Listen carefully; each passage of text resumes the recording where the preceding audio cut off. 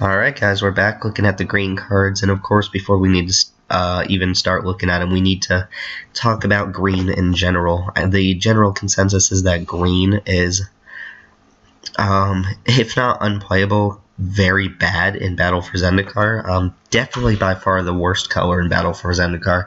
I'm of the opinion that it's not unplayable. I think that's a false statement, but it is quite bad. There's just tons of commons and uncommons that are not great. They just can't keep up with the blue and red decks, and they get run over very easily. Green does have also a lot of powerful things going for it, but I think, and we're going to see probably the same problem here, is that green specializes in big creatures and fatties and getting them out quickly, but the problem is that this is a set with lots of colorless things that do the same thing, so every color technically has access to these big colorless fatties, which is something that green's supposed to be doing. So green just kind of does its own thing while all the other colors do their own thing in addition to what green's already doing. So I think green really has to pull its own weight somehow. It has to be unique and it has to be different, because people are going to have all these colorless cards that do pretty much the same thing as your green cards do anyway. Canopy Gorger's a very good example of this. So this is a functional reprint of a card we saw very recently in Khans of Tarkir, I believe. Tusk Colossadon was that card's name. But a 6 mana 6/5, and maybe the mana cost is a little different, I don't know, but 6 mana 6/5 with just no ability, so a big vanilla creature.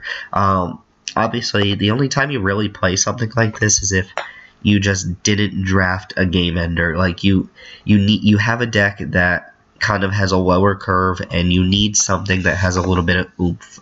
Maybe you've got a bunch of lower cards, but you have trouble pushing in a really big threat later in the game.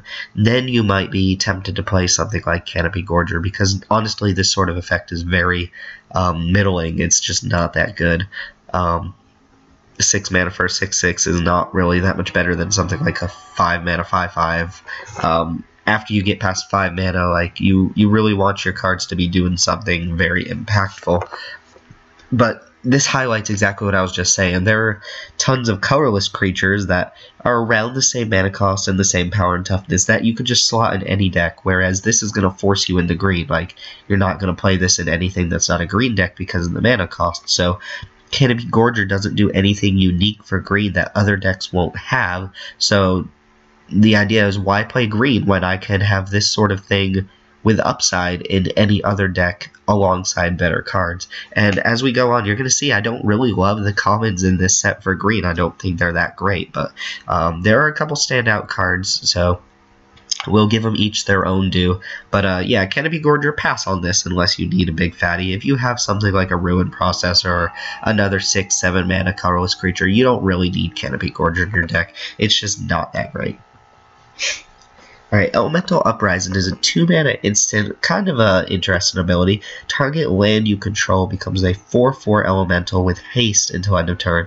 It's still a land. It must be blocked this turn if able. So there are a couple different applications for this card.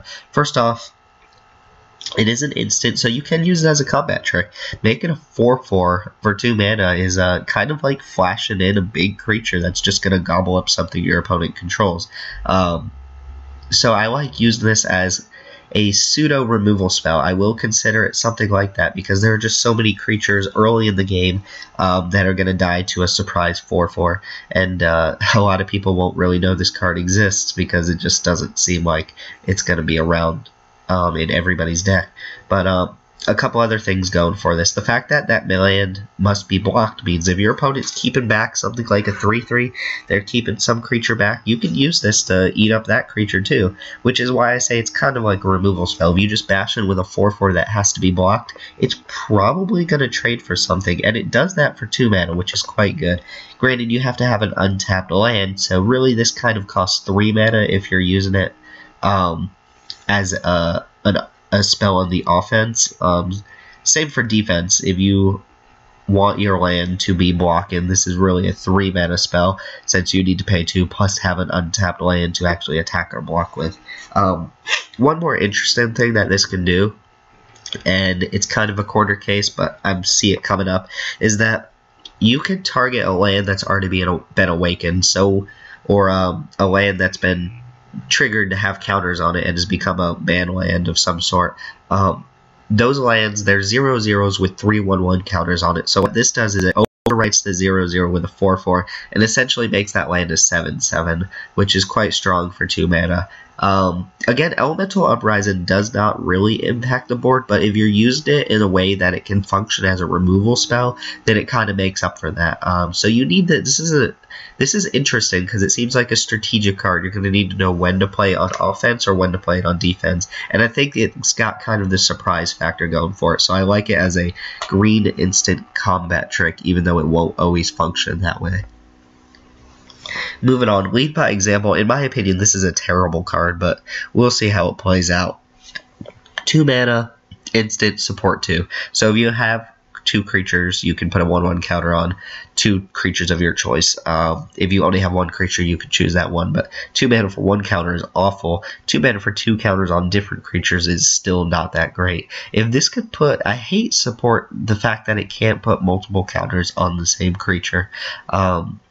But I think this card is awful. Like, it just doesn't do that much. It's not like Tandem Tactics. Sure, the 1/1 counters are permanent, but Tandem Tactics gave +1/+2 to 2 separate creatures for the same cost, plus a life gain to boot, and it was quite the blowout card. Lead by Example, I don't think is going to be as much of a blowout, as there is a pretty big difference between 1/1 on 2 creatures than +1/+2 on 2 creatures. So take what you will from this card, but my opinion is don't play this. I don't think it's that good. I could be wrong. Maybe adding that 2 extra power to the board is worth it, but I'm going to be passed on this very, very often. Alright, Loam Larva is a 2 mana 1/3. When it enters the battlefield, you can search your library for a basic land, reveal it, shuffle your library, and then put that card on top. This does not put the land into your hand. Very, very similar, in fact, exactly the same as Inoc Guide's second ability, which turned out to be a little more playable. Of course, Inoc God was more flexible of a card because you could always have it coming as a 2/2 if you didn't need that effect, whereas Loam Larva doesn't have any alternative. It is a 1/3 for 2, which is not very good. So you want this ability, and I think when you want this ability is when you are splashed a 3rd color. If you're just a solid 2-color deck and you don't have any 3rd color, I don't think you need Loam Larva just to make sure you're hitting land drops, just because this is a terrible top deck later in the game. But if you need a 3rd color and maybe you have 1 or 2 sources, or if you need something that can search out the wastes in your deck, if you're playing that sort of deck, Loam Larva does a pretty good job of that. But keep in mind that it does not actually put that land into your hand, it simply puts it on top of your deck. So if you use this ability, you know for a fact you're drawing a land for the next turn, which could be good or bad depending on the situation. Alright, Natural State is a 1 mana instant, destroy target artifact or enchantment with converted mana cost 3 or less. Now, this is always a nice type of card to have in your sideboard in case you need it. It does actually hit all of the artifacts in Oath of the Gatewatch. I'm not sure about Battle for Zendikar off the top of my head, but I believe it hits most artifacts and enchantments. A couple things that it does not hit that are worth noting are Isolation Zone or Isolation, whatever the 4 mana white enchantment we saw that is kind of like Stasis Stare. It doesn't hit that.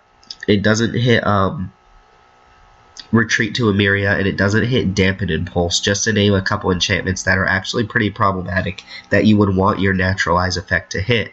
So this is lacking in that department. What it does hit are the other retreats, which in my opinion aren't that great. It hits a couple blue and black kind of pacifism type enchantments, which are okay, and it does hit artifacts. If your opponent is playing equipment or they have it in a deck where the equipment seems to be threatening you, then you do have Natural State to kind of deal with that. This is a last pick card. You're going to be kitting it very, very late in the pack, just because there aren't that many threatening artifacts or enchantments, and this still has a stipulation on it anyway. So don't go taking this. You are probably going to get it when you need it, which is like last 3 cards in the pack, I imagine. Alright, Netcaster Spider is actually a reprint I'm pretty happy to see here, just because flying is a pretty strong deck in this format. Blue-white flyers is very competitive. But Netcaster Spider is a 2/3 with reach, and if it blocks a flyer, it gets +2/+0. So it blocks flyers as a 4/3, which is very good. Netcaster Spider, I believe, was in M15 last, and it played a very big role there where flying was relevant there as well. But Netcaster Spider just does a better job at blocking flyers than cards like Giant Mantis, which is a 2/4 reach. This just trades with bigger cards, and the 3 toughness means that it's actually going to survive a lot of things. It's probably going to lock down the air for the first couple turns that it's out. It's going to make your opponent very reluctant to attack with big flyers, and it just threatens to gobble up things. Not to mention that it's already a decent blocker on the ground in addition to that, so it kind of does a very good job on defense. Not a particularly great card on offense, but you're really not playing it to fill that role. Alright, 3 mana instant, Pulse of Marasa. This card returns a land or creature you control from your graveyard to the owner's hand, and you gain 6 life. And I should say a land or creature from any graveyard to its owner's hand, so that does have applications in Two-Headed Giant where you can gain 6 life for your team and also choose your partner, get them a creature back or a land back from their graveyard. In 1v1, where you're going to be playing this most often, I don't think this really does that much. If you're against an aggressive deck, that 6 life could be just very, very clutch. And it also kind of lets you aggressively trade off a creature early, as you can get that creature back. The land clause is pseudo-relevant, but you'll be using it for a creature more often.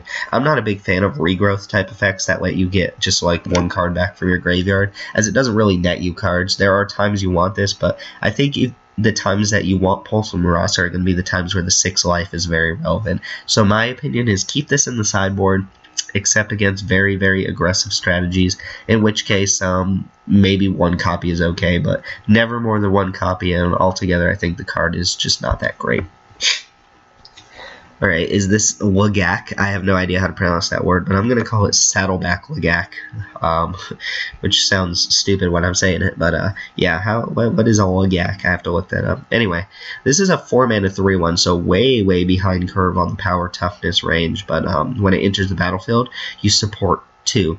Okay, what should we say about this? Remember, I said if you watch my other videos, I'm not a big fan of support unless you can get the most value out of it possible. If you are supporting 2, if you have 2 other creatures when you play this and they each get a counter, you paid 4 mana for 5 power and 3 toughness, which is great. And if you support 1, you paid 4 mana for 4 power and 2 toughness spread out across different bodies. So I think this card is a little bit stronger than it looks. It just looks unappealing because I see 4 mana and I see 3/1, and I know that support 2 is not always going to hit 2 creatures. Sometimes it's going to be support 1, sometimes it's just going to be a dead 4 mana 3/1 in my hand, which is awful. So Saddleback Lagak gets my vote as kind of a skeptical pick. If you have a very, very creature-heavy deck, or you're making tons of Scions, then I think this card is definitely worth the value, as add-in 5 power for 4 mana is very good. But if you're not reliably getting the full support out of this, then I think it's a passable card. Tajuru Pathwarden is a 5-mana 5/4 with Vigilance and Trample. It is an ally, an elf as well. There are quite a few elves here, which is not irrelevant. But yeah, this is a solid card. I think it's much better than the Canopy Gorger we started with, the 6/5. Yeah, it's a 1 power toughness less for 1 less mana, but Vigilance and Trample is good. This means it can attack and block quite well. Your opponent's probably going to have to trade something very relevant or trade a couple creatures for it. It's going to trample through chump blockers, so if your opponent's not in a very good state, this card starts just trampling over them, literally trampling over them. And Vigilance and Trample are a nice little mix. It means it's good on offense and decent on defense. So I think this is a solid card for green, especially considering I haven't seen that many very exciting green commons yet. I think this card is a lot higher on the list than most of the other ones. Speaking of cards I'm not very high on the list of, we have Vines of the Recluse. This is a 1 green, so it is pretty efficient. Instant speed, target creature gets +1/+2 and gains reach until end of turn, untap it. Yeah, that definitely has value. It's good against flyers. It does untap a creature, and it does give a pretty sizable boost. The toughness here means that your creature is likely to survive in most cases. I don't like this card, though. I don't think it's that great. Is it worth a whole card? It is super efficient. Green's not really the color of Surge, though. It is super efficient, it is instant speed, and it deals with flyers, but there's already a good number of reach creatures in this format that I don't think we really need to devote a bad combat trick, or we don't need to devote a slot in our deck to a bad combat trick if we have cards like Netcaster Spider in our deck. Now, if you didn't get there on the reach creatures and you just are getting stomped by flyers, having something like this is great, but I think Plummet is a better sideboard card to deal with flyers than something like this. As just a combat trick, +1/+2 and untap is very unexciting, even though there are times that that sort of effect will catch your opponent off guard and it'll be decent. For 1 green mana, that means that you can almost always leave this up, but there are times when +1/+2 just isn't enough to justify a card. Stalking Drone is a 2 mana 2/2 with the Void. And for a colorless mana, Stalking Drone gets +1/+2 until end of turn. You can only activate this ability once per turn, though, once on your turn, once on your opponent's turn. So this is very similar, but albeit a little bit different than Snap and Gnarlid. Snap and Gnarlid was 2 mana 2/2 with landfall +1/+1. So they're very similar in that they rely on your lands to kind of make them aggressive threats, but they have a base of a 2/2 power creature for 2 that has the potential to start attacking for 3 on turn 3. So Snap and Gnarly kind of falls off when you're not missing your lands, whereas Stalking Drone requires a tiny mana investment, but has a more reliable pump than Snap and Gnarlid.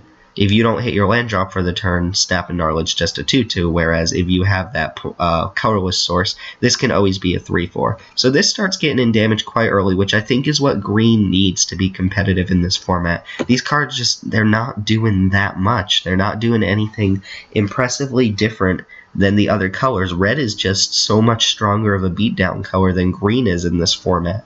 But cards like this might be what Green needs to stay ahead of the game, or at least to do what Green needs to be doing, and that is dealing chunks of damage to your opponent.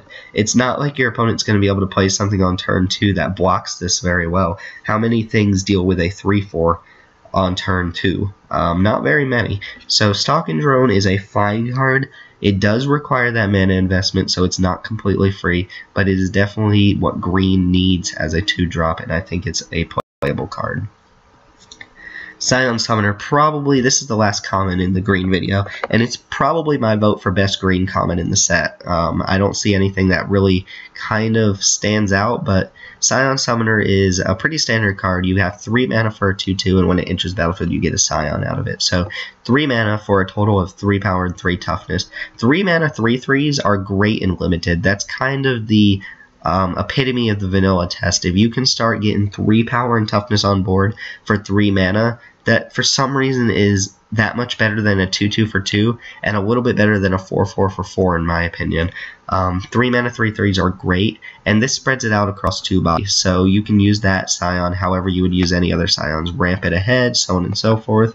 Yeah, this is no nesting drone or anything like that, but I think it's good enough. It slots very nicely into the green decks from Battle for Zendikar, which were lacking very good 3-drops, but I think Scion Summoner is a very good 3-drop, and I think you're going to play as many of them as you can get. Okay, moving into the uncommons, and unfortunately we're starting with an uncommon that's borderline unplayable except in very, very niche situations, but Bonds of Mortality is 2 mana, enchantment. When it enters the battlefield, you draw a card, and then it has an activated ability. For green mana, your opponent's creatures lose hexproof and indestructible until end of turn. Very interesting. Obviously, this seems more for like EDH and constructed and so on and so forth. It does replace itself, but honestly, you're not really using this ability very often in limited, so just playing a 2 mana draw 1 doesn't really do anything. So this card is super cuttable. I do like that it interacts with Make a Stand.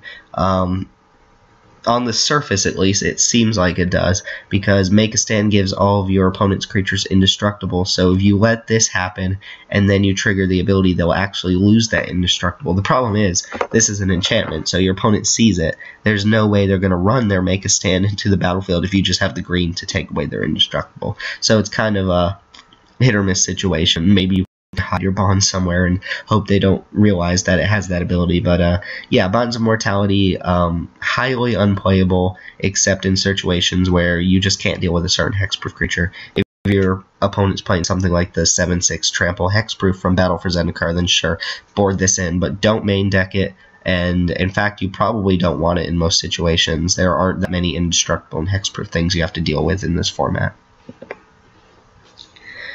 Alright, this one, however, is fantastic uncommon. This is the Mirror Pair for the Embodiment of Fury that we saw in red. This one costs 1 more, so it's 5 mana instead of 4, and you get a 4/4 instead of a 4/3. This one is essentially the same thing, but replace the word Trample with Vigilance. So you get a 4/4 Vigilance, your land creatures have Vigilance, and when you play a land, you can trigger Landfall and make one of your lands a 3/3 until end of turn, and that 3/3 will have Vigilance if Embodiment of Insight is still on the field while it's attacking. The thing is, Vigilance for land creatures is much better than Trample. Trample on 3/3s is okay, it just doesn't really become relevant too often. The thing is, Vigilance on land creatures allows you to attack with those creatures and then still have them available as lands to tap for mana in the second main phase or on your opponent's turn. Vigilance is not something you see often on green cards, and I say that in spite of the fact that we actually just saw a green card with Vigilance in the commons, but this is very powerful. The fact that it lets you get value just like the other one, everything I said about that card I can say about this one, but I think this one's even better just because of how relevant Vigilance is on land creatures. So it seems like green-red is still geared towards the landfall deck, and these two embodiments, if you can pair them together, it's actually extremely good. If you have them both on the battlefield, then one land to enter in the battlefield lets you turn 2 lands into 6 power and toughness with Trample and Vigilance. That's just incredible. But Embodiment of Insight gets my vote as one of the best uncommons in green, if not in the set. Seed Guardian. Alright, so the Green Giant is a 4 mana 3/4 with Reach. That's actually a very nice mix of abilities. Reach is relevant in the set, 3/4 is strong and lets you kind of take down flyers or at least hold them off if nothing else, and 4 mana is reasonable for those two things together.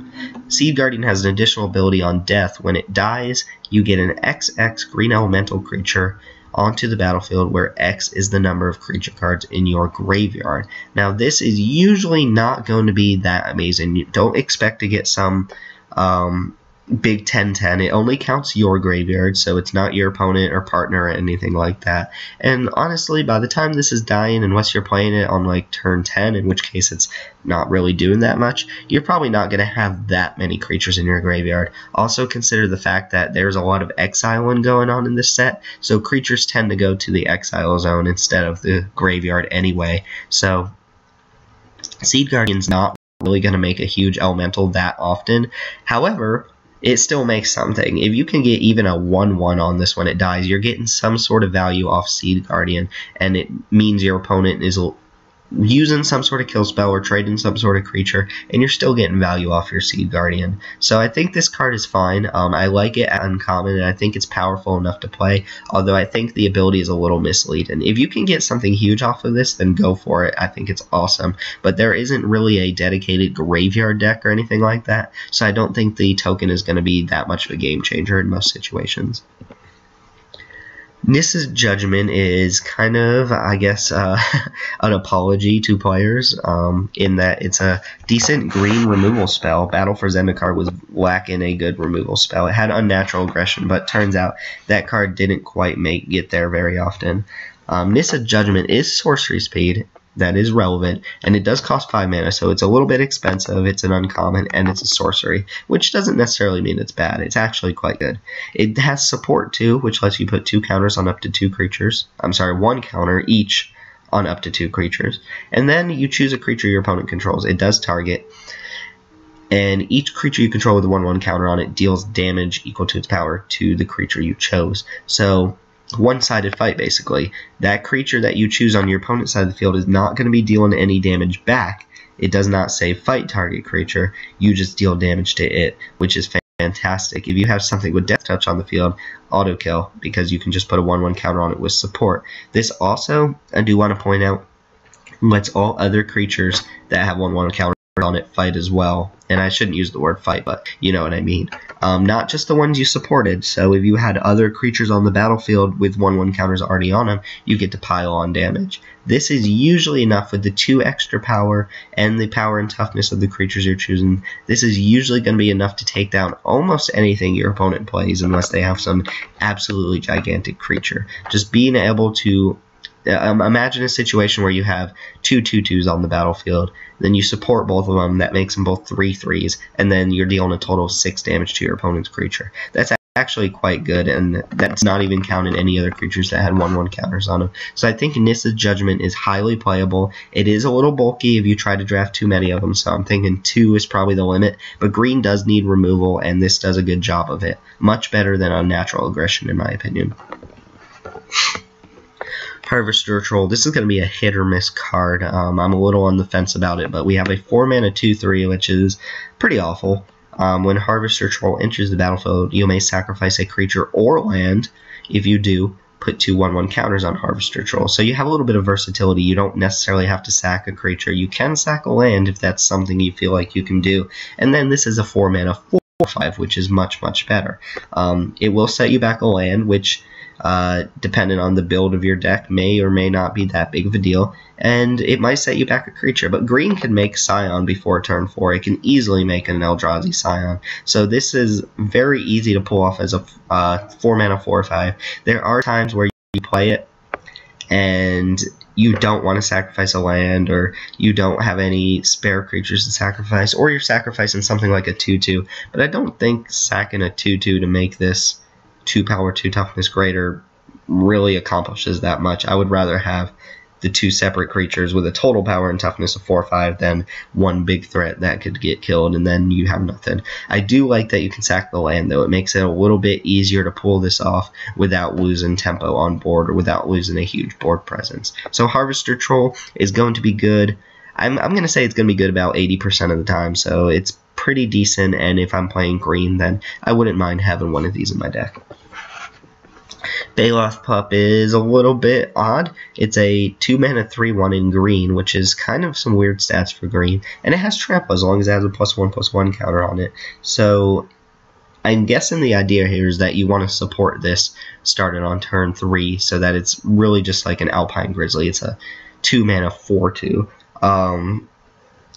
Whether there are that many good support cards that are going to start doing that by turn 3, I don't know, but at the very least, this starts getting in damage in a color that needs to get in damage. I really, really hate that this is uncommon. I wish this was at common, because it seems like the type of card that green just needs at common. Green, I've said it already, but green needs to start doing damage, otherwise it's just sitting back with these big, dirtily vanilla creatures that aren't doing that much. And white is already doing the same thing, red is doing the same thing, to an extent, black is doing the same thing.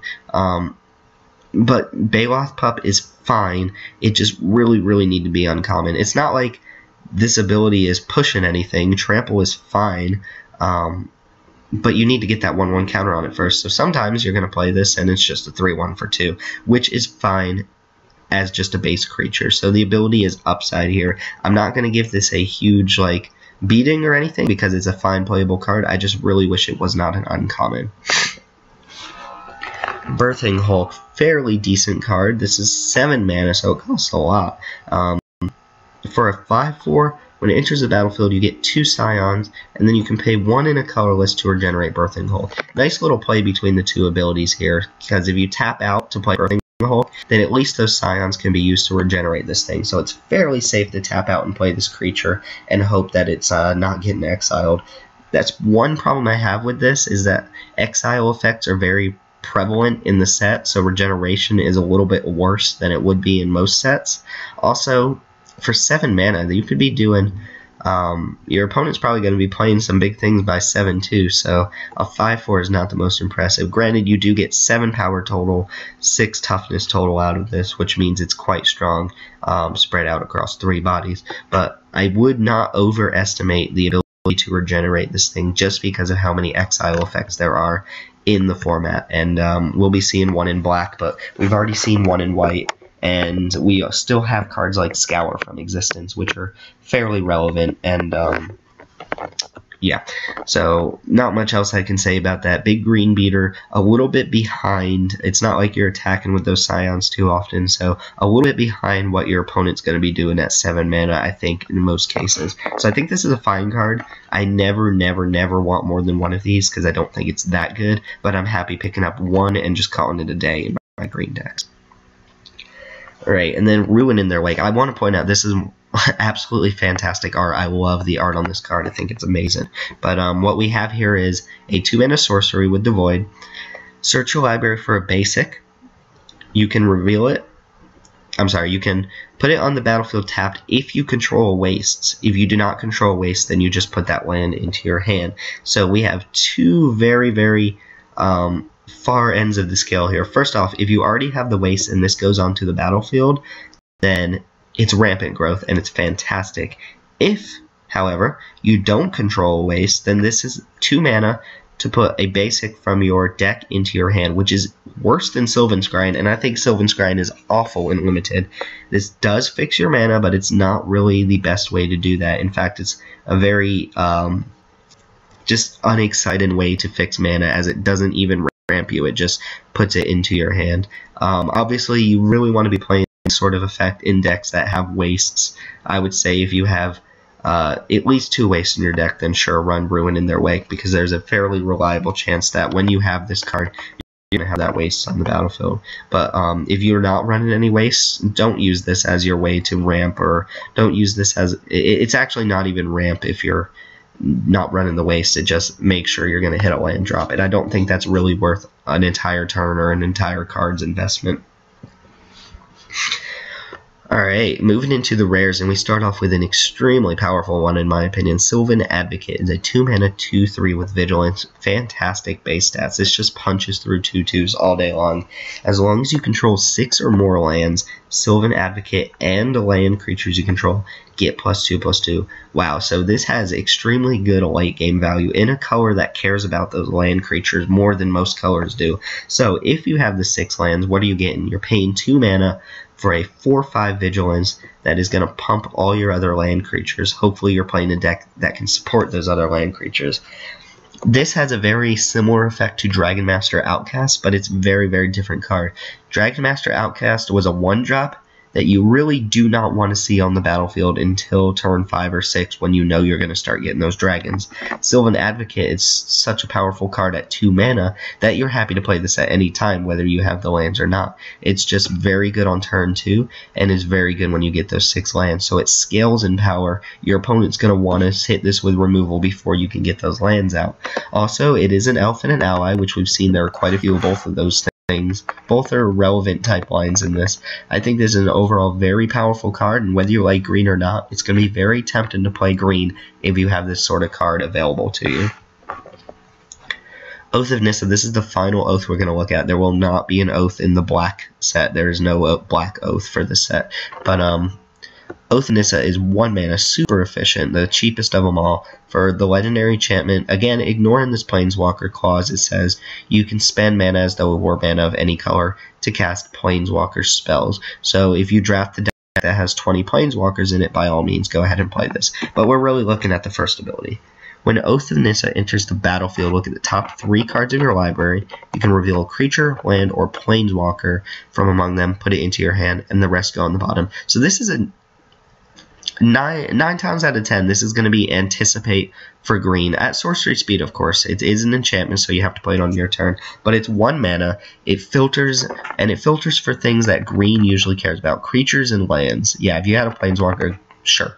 But creatures and lands, green is not going to play that many enchantments. It's not going to play that many sorceries and instants. Very rarely will Oath of Nissa miss. I imagine it's going to hit at least 90% of the time, if not like 95, 96, 97, something like that. But this is an effect that's not really available to green in such an efficient way. We usually get cards like Seek the Wilds or something very similar. There's always a card like Seek the Wilds, and those cards just aren't that great because they dump cards in the graveyard, and this isn't really a graveyard set, or they're a little bit too narrow, or they cost too much. The fact that this costs 1 means that you probably don't play too many 1-drop creatures in your deck or things you want to do on turn 1, and this is just going to draw you a card. It's a green cantrip for 1 mana, and it's going to look for something relevant. Digging is not something that green does well, but Oath and Nissa does that quite well. So this is one of the,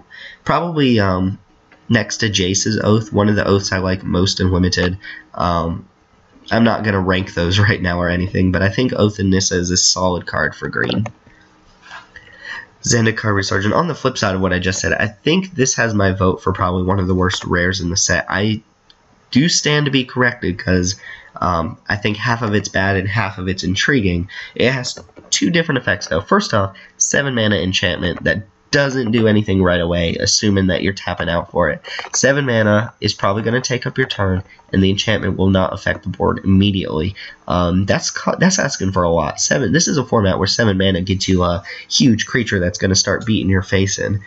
This really needs to justify itself on the following turn to make it playable, which I really don't think it is. But first off, while it's on the battlefield, if you tap a land for mana, you essentially produced another mana of any type that land produced. Notice the way it's worded doesn't say anything about colored mana, and in fact it does include colorless mana in the type line. I think that was a smart move there. So you don't have to produce colored mana. If you have a waste, that waste essentially nets you 2 colorless mana, or if you tap a mountain you get 2 red, so on and so forth, stuff like that. But it's essentially doubling your mana, which sounds like a great effect, but you've already paid 7 mana to put this on the battlefield. By the time you have those 7 lands, unless you have something like Kozilek in your deck, or a 10-drop or 11-drop, then I see no reason why you need to be ramping from 7 mana to 14 or 15 mana on your next turn. If you have something like an X cost spell, then maybe I can see that. But I don't think this was made for Limited. I just don't think it's that great in Limited. The second part might be the saving grace of this card. Whenever you cast a creature spell, draw a card. That's a very, very powerful effect. Again, 7 mana though, you've probably cast most of your cheap creatures. Your hand's probably very close to empty. But if you start top decking creatures, you're going to start drawing more cards, drawing more creatures, drawing more cards, etc. The thing is, drawing cards does not guarantee you win the game. A lot of people, they see a good draw engine and they just assume that they've won the game because they have a lot of card advantage. But at 7 mana, if your opponent's got something that's rivaling this, then drawing extra cards is not going to be enough to win you the game. I think this is bad. I honestly think this is a no-go. But I could be proven wrong, and if I do, I think it's going to be because of this second ability, not because of that first ability. I'm not going to make any bets on how good or bad this is, but my guess is that I'm going to be passing it, and I don't think it's that good. Alright, getting close to the end here, we have, I think, 4 more cards. Here we have Gladeheart Cavalry, so another 7 mana card. Why not just tax 7 mana on everything? Not an ally. Why is this elf not an ally? I guess they like to do their own thing, but alright, anyway. We have a 6/6 when it enters the battlefield, support 6. Now that looks very powerful. This is the type of card where people look at it and they say, wow, 7 mana for 12 power and 12 toughness. That's crazy. No, just stop right there. Support 6 means that you have to have up to 6 other creatures on the battlefield to get the full potential out of this card. Now, I'm not saying you need the full potential for this to be great. I think it's very easy to have 3, maybe 4 other creatures on the battlefield when you play something like this. Or in certain games, yeah, you'll have the 6 other creatures. Eldrazi Scions are in the set, and it's very easy to get a board where you have 6 other creatures. I'm just saying it's not going to always be the case. But yeah, if you have 3, 4 other creatures, pumping them up in addition to adding a 6/6 to the board is huge. I think this does quite a bit for 7 mana. Pumps your other creatures plus adds a big threat. But we get another ability here. Whenever a creature you control with a 1/1 counter on it dies, you gain 2 life. So yeah, this definitely justifies itself if you're getting some counter. If your board is empty and you're paying 7 mana for a 6/6, I think this card is not that great. Sometimes you'll have to do that because that's just the way the game works sometimes, but hopefully you're getting a bunch of support out of this. I'm thinking, like, super bad case scenario, if you have support, if you only get to support 1 creature, then you're paying 7 for a 7/7, and then you still get value off that creature when it dies, which I think is okay if unexcited, and it's just upside from there. The more creatures you have when you play this, the better it scales, and it definitely has a very, very high ceiling, with support 6 being an incredibly high ceiling that is just almost game-ending in some situations. Alright, and the final rare is Vile Redeemer, a card I think is absolutely fantastic. 3/3 with Flash and Devoid. If this had no ability and it was just a 3-mana 3/3 with Flash, I would already think it's great. So everything else is upside. But Flash is such a good ability, and when it's on a fairly costed, powerful body, it becomes even that much better. So this blocks, sometimes it just eats creatures for free, and like I said, Flash is a good way to get people at things like pre-release when people aren't completely aware of all the cards. You can just flash in a creature and gobble something up. But what Vile Redeemer does is when you cast it, notice that's on cast, not when it enters the battlefield, you can pay colorless. If you do, you get a 1/1 Scion for each non-token creature that died under your control this turn. So it doesn't include other Scions, it doesn't include other tokens, but say you went turn 1, turn 2, turn 3, you played maybe 2 creatures, and then turn 4 you have this guy available to you, and you want to kind of use that extra mana. You could just jam with your creatures, see if you can maneuver some trades out of your opponent, and then if they even kill one of your creatures, they trade for one of your creatures, bam, you play this for 4 mana instead of 3, and you get a Scion out of the deal. And worst case scenario, you can always just play this as a 3/3 for 3, which I mentioned earlier this video. I think that's a very, very solid limited play. So Vile Redeemer just gets a check in almost every category for me. I think it's a great card in green, and I think it's very powerful. Even if this ability won't be turned on a lot, it's still very nice to have tacked onto a body that's already very efficient. Alright, 2 mythics in green here. First off, we have World Breaker, which, fantastic art. Also, shout out for the Hallowed Fountain in the back. That looks fantastic. But this one costs 7, and we get a 5/7 reach out of the deal. Also, when you cast World Breaker, you can exile an artifact, enchantment, or land. As I've already mentioned, artifact, enchantment, not too big, sure. It's very nice if you hit one of those things, but getting a land just for casting a creature is pretty nice. If you're ramping into this and you're setting your opponent back, maybe you're hitting their splash color or something like that, that's a very good play. Other than that, it doesn't do very much. It's just a 5/7 that kind of eats up a land, or maybe a more relevant card, depending on what your opponent's player. And then it's just a big body. Is this the best thing in the world? No. It doesn't trade with, like, Ruin Processor, which is a 7/8 for 7 and common. My complaint here is that I don't think this is a mythic level card. I think it looks impressive. I think it does quite a bit, but I think it could have easily been a rare. Let's not forget the last part, though. For 2 and a colorless, you can sack a land you control and then return World Breaker from your graveyard to your hand. I still don't think this pushes it into mythic category. I think it would still be kind of like a rare. It reminds me kind of like Deathless Behemoth. Recursive threats that are this big are very good and limited because you can usually just replay them if your opponent kills it, and your opponent's gonna, have to use removal.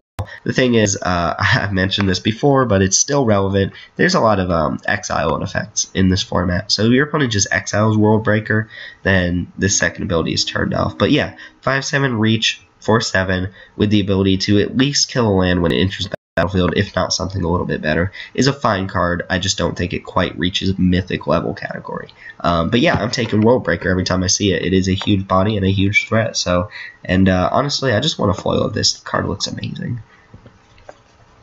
Alright, Nissa, Voice of Zendikar is the last card here for green, and obviously this is going to be a mythic. This is a mythic that deserves to be a mythic. First off, 3 mana planeswalkers are great. They come down super early and they just start dominating. And the +1 does exactly what you want planeswalkers to do. You want every planeswalker to be able to do something to protect itself, and making a token is the best way to do that. Maybe not the best, but it's definitely a good way to do it. So Nissa starts plussing, starting out at 3, essentially 4 if you put her up 1 the turn she comes in, and you start getting these 0/1 plants. Now, plants not really a creature type that matters. 0/1s aren't very relevant, but obviously the idea is you're kind of building up a little army of plants, and then you use something like the -2 to put a 1/1 counter on each creature. There are times where you just play Nissa and you -2 right away, making your team a lot bigger, giving some sort of anthem. But obviously, the appeal is to play Nissa on turn 3 and just start upping and upping and upping. It takes a while to get to her ultimate. It is -7, which means she has to go for, assuming you +1 her every turn, about 4 turns before you can even -7.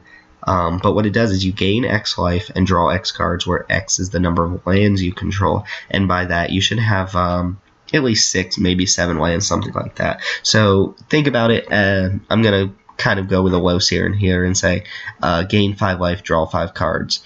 That's very good for 1 card, not to mention you've gotten 4 or 5 plant tokens out of the deal, and in a very, very long game, you always have this option to -2.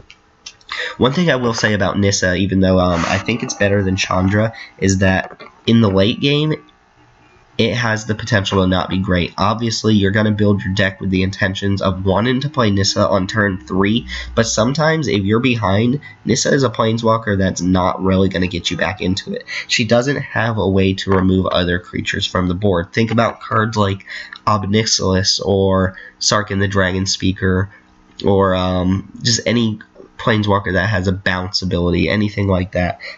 Nissa doesn't have anything like that. She doesn't have interaction with your opponent at all. So she's just doing things on your side of the field, which most of the time is going to be good enough.